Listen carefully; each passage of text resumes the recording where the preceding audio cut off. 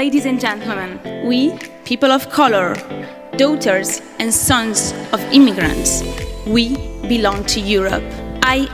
We are the story of Europe. Hello everybody and welcome to this new episode of We Belong. We Belong is the podcast and platform that gives a voice to the new daughters of Europe. I'm Yasmino Iran and I am your host, and today we are joined by Nadia Nadim, who is a footballer, a Danish and Afghan footballer, but also one of the most prominent and successful Afghan footballers of all time. She has also worked for PSG, which is Paris Saint-Germain, a very big team in France. And I'm very happy to welcome her here today as we are at WISE Qatar, a conference. So welcome, Nadia. Thank you, appreciate it. Amazing intro. Thank you. So Nadia, for every guest, we start with one question that best describes your work or you as a person. So what is one word that defines Nadia? No limit. No limit. No limit. Why? Tell us why. Well, basically because I think right now, most places I've been, people always tend to put you in boxes and then say, this is who you are, this is what you can do, this is what you can say, and those are your limits. And for me, I think all my life has been about proving these people wrong and kind of removing the limits that's been set around me. Example, I was born in Afghanistan, Muslim, with the cultural background that I have. I was told that girls do not play football when I arrived in Denmark as a refugee kid because there are other things that are set up for me. I should learn how to cook. I should prepare to be a wife. And 18, 19, I'm going to be engaged. 21, I'm going to have 2 kids. So that was the life that people were expecting for me. So, you know, my box, my limits are already there. But I said that's not true. As a girl, I can do whatever I want to do. It doesn't really matter for my background. So I started playing football, became professional, played for the national team. And as you said, I've played a lot of big clubs. And when I was a professional football player, I wanted to study. And I was told, again, as an athlete, you cannot study in this level. I wanted to be a doctor. Again, a box above my head. And again, I was like, well, maybe there's no one else who's done it, but I can show you that's possible at the end. So for me, I think this words kind of describes me very well, and there's a lot of examples that can come, but we're going to be sitting here the rest of the day, I guess. I mean, we could. It's so interesting, all the experiences that you have, but also your ambition, and that's, I think, something that defines you. No limit. It means that you tell me I can't do something, I will do it and prove you wrong. Yeah, right? definitely. And as you said, you grew up in a society where women are confined into a type of role. And so even in football, I mean, I feel that, you know, people often follow this type of big clubs for the male teams. Yeah. And so like the stigma around female players is quite big. So how did you feel starting? I know that you started in a very young age. You were 10. Yeah. So tell us. Yeah, if you start comparing it to the men's game, definitely a lot of differences and a lot of inequality that you see. And then, as you mentioned, most people are very interested in the men's game, what's going on, and really most of the time didn't have a clue what was happening on the women's side. But that's something that's changing, and I think from where I started till now, there's been a huge movement, a huge change in the women's game, and on the right direction. And I love that. I love that you can address the issue, which a lot of athletes are, a lot of organization, you know, FIFA, UEFA are also taking this serious, and then you can use your voice to bring that change. And I think, you know, and you can see it, and I feel it on my own body when I'm playing on the field, that the change is happening. So it sucks that there has to be this way, but that's life, you know. And if you want to change something, you have to use your voice, and it's going to happen, but it's not going to happen overnight. Absolutely, change is a long time process, and also you have this let's say, barrier in a woman. Yeah. I also, as you said, come from an immigrant background, and coming from an immigrant background, you also faced some difficulties while, for example, you were you wanted to play for the national team, and then under the Danish law, you were not a citizen, so it was difficult for you until you were 18 to represent the country where you were not born there, but you grew up there, right? Yeah. And so after that, I believe you faced some difficulties with FIFA, right? Yeah, definitely. I mean, in general, first to getting the Danish citizenship took me almost 7-8 years. And it was weird because at a certain point you start to accept, or you feel like you are part of the society. When you're going to school, you have Danish friends, you speak the language, you're paying taxes, whatever, and still you're not really a part of it, because you don't belong almost. And I remember I had to go through these tests to prove that I'm Danish enough, I guess. One of them tests is really dumb. You go there 1 hour and you have to it's almost like a school test, history, political science, everything, and then after that you're allowed to have 4 wrongs, and if you pass then you can go to the next step. So for me, I went through all this obviously because I want to play at the highest level. I wanted to play for the national team because that's where the best players represent the country. And then from one day to the other, I suddenly was accepted somehow, on the paper. But this acceptance thing, is, there's more than 80 million refugees around the world, so this is like a very big topic. And I know a lot of people who have this double thing, even though they're integrated in the society and their families come like in the 70s, but still not feel a part of society. And that's, for me, it's sad. And the reason is that if you want to get the best out of these humans who are actually resources and they can add value to the community, you should start accepting them, because otherwise you have this problem that you have a group of people who do not feel home here, do not feel home back where they were born. And that's just waste of space, waste of human resources, waste of talent, quality. So it hasn't been easy, I'm not gonna lie, but I am not someone who gives up quickly. And as you said before, I think one of them that is gonna remove the boundaries that are put in front of me and prove them wrong. Absolutely. And as you say, it's a waste of talent. Yeah. And for us at We Belong, it's absolutely what we try to tackle as an issue. The fact that no matter how much you do for society, you're still somehow reminded that you don't belong. Yeah, it's crazy. So we're here to say that we belong, right? Yeah, definitely. It's crazy. A crazy example I come up with. We were in the Euro 2017 with the Danish national team, and we were doing really well, and I was killing it. Sorry, no humble.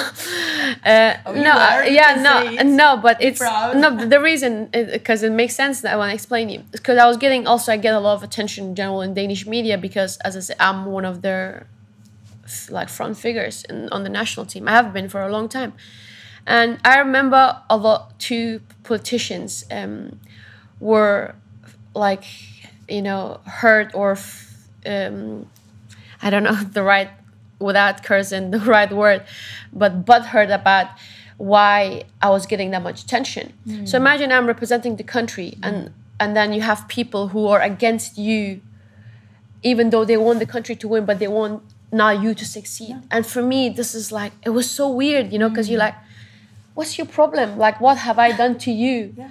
For you to feel this way? I'm right now making the entire nation proud, most of them, and you're butthurt about this. Why?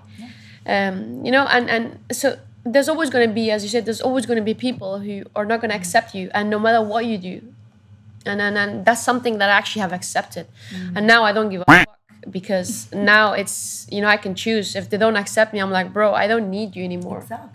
It's almost you need me. And that's how you want to be. You need to be somewhere where absolutely they need you, And it's interesting because especially during the Euro, right, we had for the male side, that's the one we've all followed, especially I'm Italian. So I was very happy being at the stadium when we won.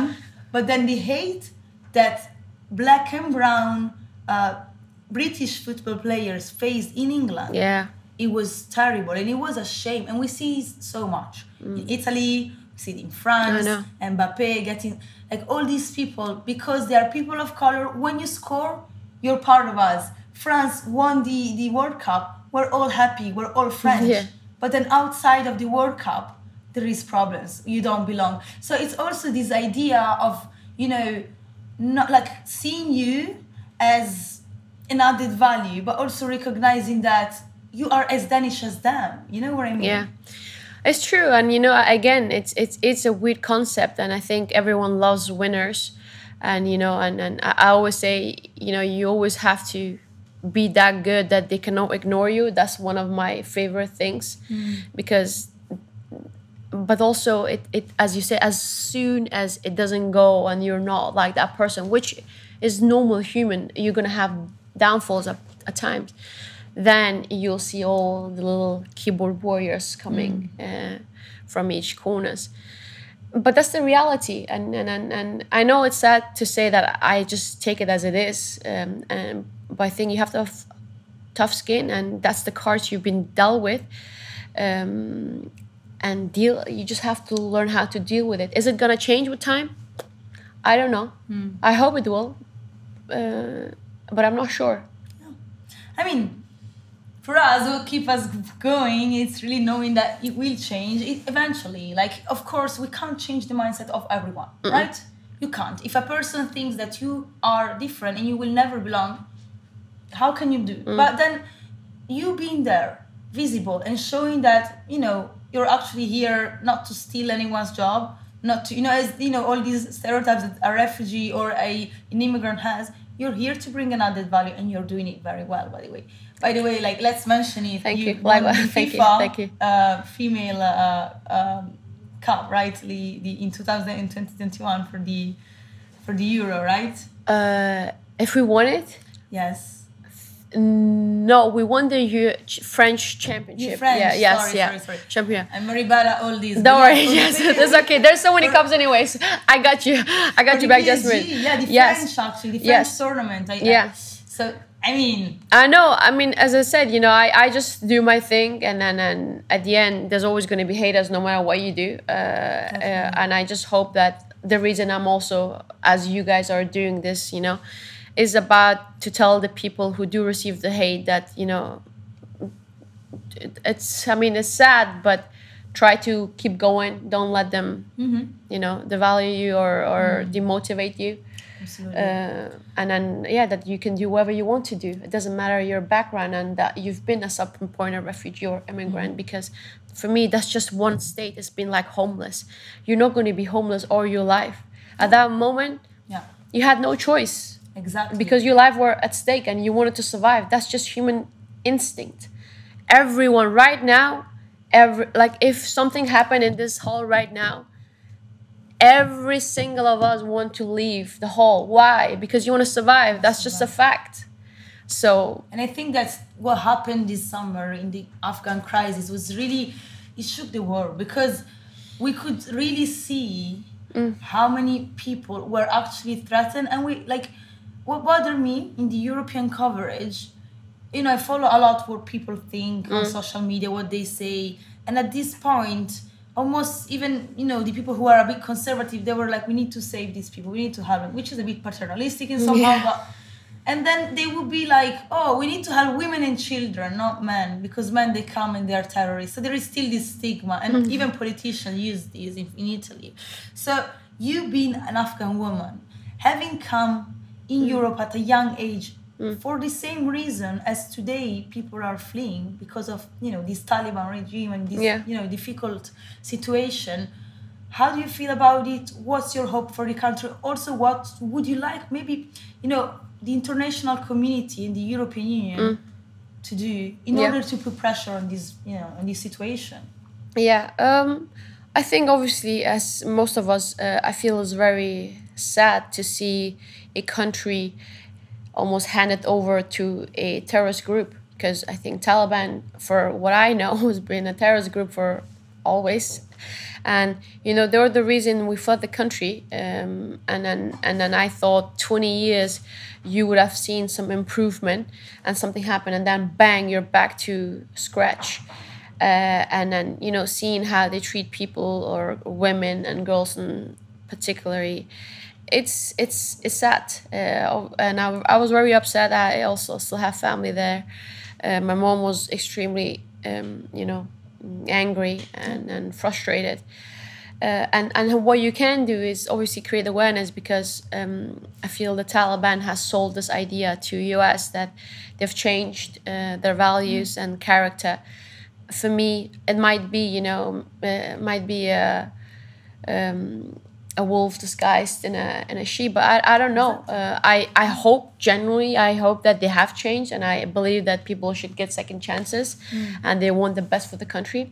But as it looks right now, I don't think they had a great start. And then for the future, I hope that we just could have like equal opportunities in terms of that you can go to school, educate yourself, and try to have a normal and peaceful life. That's not so much to ask, I guess. Absolutely. And as you say, people just want to have a basic and human rights, access to education. And for you, education is something that has shaped you. And I know that you're studying currently, so we'll talk about it after. But women and young women not being able to study in Afghanistan currently under this regime, it's a catastrophe for the future of this country, because it's a whole part of society that is deprived from not only education, but financial literacy, financial independence, and access to jobs, ultimately. Yeah, correct. Definitely. And it's just, I think there's so many ways this is dumb and stupid. Like, why would you not, like, imagine having a car, and then you'd be like, you know what, I'm not going to use 50% of the engine, and it's a race. Life is a race, you're competing with your neighbor countries, with, like, you want to be, So, and this for me just doesn't make sense from the people making laws. And in terms of how the girls who cannot attend school, education, work, their lives, the value that they have, it's like almost zero, because what's the next generation of women and girls, what are they going to learn from who? Exactly. So this is for me is shocking. It's like almost you're going back to Stone Age, but you're not in Stone Age anymore. Right now, it's like 21st century.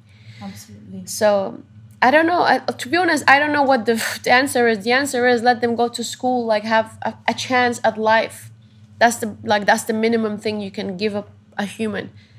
Give them a chance, and then it's up to them if they're gonna succeed or not. But right now, you're not even giving them the chance. Like, you're like, no, nothing. Absolutely. So absolutely, and it's a difficult situation. This definitely is why it is important to mention it for our guests to understand from a person that has family there, that was born there, and that came here, to show especially that when we talk about refugees, there is so many talkings about, they don't really need to come. Well, I can tell you, some of them, they risk their life being there. And with the Afghan crisis, there is many women that were in positions of power, mayors, elected politicians, members of, government bodies, and then they had to flee. So it is a tragedy, I would say. But I think that it is important, at least from my point of view, to keep pressuring our governments to pressure them, because we have, the power as the countries that unfortunately also played a part in this crisis. Definitely, yeah. Especially the America.